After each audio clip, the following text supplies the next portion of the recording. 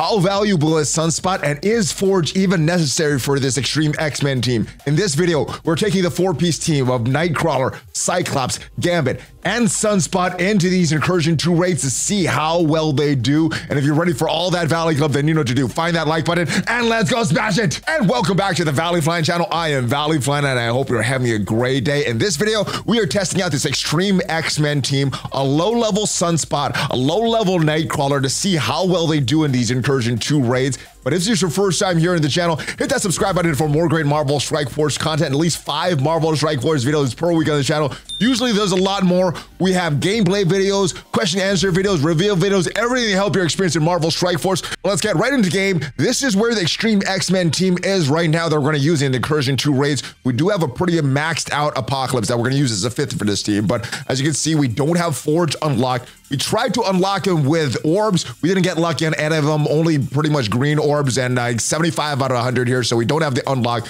But we do have Nightcrawler unlocked, 4 stars, 4 red stars, gear tier 17, level 95. We have all the T4s on all of his moves, and we have him as a Raider, level 5, ISO 8 blue. All right, Sunspot, we weren't able to put as much on him. He's only gear tier 16. We ran out of astral energy to get more gear on him. We don't have him at level 95 yet, and we only have him as a level 4 ISO 8 blue. We do have him as Striker to make use of this charges that he's gonna get, so we could get more ability energy. Gambit pretty maxed out, all the T4s, level 95, gear tier 18, 1 diamond on this character, and Cyclops pretty maxed out as well. He's also Raider, level 5, ISO 8 blue, all the T4s except for the basic 1 diamond. And the final character that we're taking into these raids is Apocalypse, all the T4s, level 95, gear tier 18, level 5, ISO 8 blue, and 7 red, 7 gold stars. Let's take these characters into the raids right now. See how well they do at the low levels of this Extreme X-Men without Forge. All right, here we are going into the first node. We have a very, very small Nightcrawler, very, very small Sunspot. We can do this with Archangel in this spot. Let's see how they do today. All right, we have Sunspot built very small, and we haven't set a Striker, so he doesn't have all that extra focus. And no taunts, which is a good thing. That's one thing that the passive brings from Sunspot we didn't have to worry about. We would have to worry about this taunt from Absorbing Man at the end here. All right, now we get some damage. There won't be a lot of damage because he's built very small. We're working on Dormammu. All right, that works good. We can do the big ultimate from Cyclops. There's a lot of man, and Dormammu almost dead. This guy's almost dead as well. Quicksilver. All right, we use a special here on Quicksilver in the middle. Dormammu almost dead. Big threat that we have to worry about is still Dormammu. Oh, I guess not. Not Dormammu anymore. Apocalypse still doing work. Our Extreme X-Men going very, very fast. And we have to start to build up more charges on this guy, Sunspot. All right, and let's use the big ultimate from Gambit. We do need to watch our ability energy. We don't have Archangel anymore. He was the one feeding us ability energy, giving our cooldowns all set up for the next node.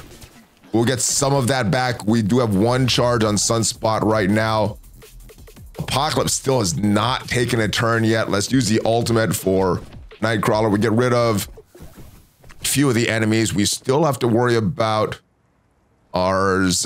Quicksilver. Let's use the special here instead of the ultimate. We take out Gwenpool for the first time. There goes our main threat that we were worried about. Still have a revive once here on Deathpool. I guess it didn't get cleared with the ultimate for Cyclops. All right, and Apocalypse taking some damage. We still have the ultimate ready for the next node. And I think I'm going to wait on the special from Cyclops. We're going to start to save some cooldowns here for the next node. Oh, I really want to use that. Let's go ahead and use this special here. Give him some charges. Yes, and those charges should persist between nodes, giving more ability energy for the rest of the X-Men. All right, and we have that down. I think let's work on Deathpool. And we're still gonna wait and use the special, or we use basic there. There we go. Gwenpool still a threat. Does not do damage to Sunspot there. That is the one that we would worry about. Sunspot, Nightcrawler, very, very small. All right, Sunspot did die, unfortunately. Can't take a lot of damage yet, but this battle is going pretty smooth, except for that death of Sunspot. We do need to revive him, bring him back up. so that we can get those charges. And I think those charges will persist through death. I guess we're going to see at this point. All right, and we can auto basic right now. Just saving ability energy, saving cooldowns. Would be nice to get more charges on Sunspot. Unfortunately, with a big death there. That problem should go away once he's built up a little bigger, but he's very, very tiny for this end game raid that we're doing right now. All right, so we're gonna have to revive him for the next node. All right, he did bring something into the battle, that offense up immediately, and that taunt. The enemies can't taunt. All right, we've healed him up. All right, no taunt from Red Guardian. That is one good thing that Sunspot brings. Let's get everybody slowed with the big ultimate from from Nightcrawler. All right, he goes after Sunspot. He does survive though, and the charges do persist. Let's get the big ultimate from Gambit.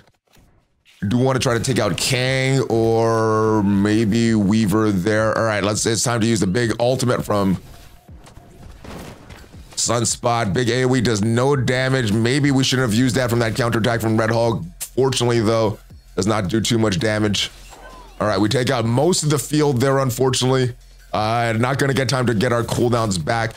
Hopefully, these charges on Sunspot's enough. All right, and we do have the ultimate from Apocalypse ready for that final boss node. All right, so now we're in the boss node. We will heal up Sunspot and Cyclops just because they are low health. And I want to get this a better test. All right, so we've healed them up. Going to the boss node. We weren't able to one-shot this yesterday, so the results without Sunspot and with Sunspot are pretty much the same at this point. We did have to heal up Sunspot because he did die on that first node. And that is one concern at this low health. He is a little lower health, so he could die from one shot that he won't die from as you build this character up. But let's go into this last fight, see if we get a little further, see if with this four-piece team can beat this last boss. All right, so here's the final test. Beta Red build, not taunting. Not gonna get any taunts. Let's get some slows on all the enemies, and I do love these charges from Sunspot, giving them all this ability energy, and his ultimate is almost ready. Let's work in this section with Kid Loki, any of these adjacent targets, Beta Ray, Bill, Falcon there, Orson, and the ultimate for Cyclops is almost ready as well. If he only didn't die in that first node, he would have had a few extra charges there.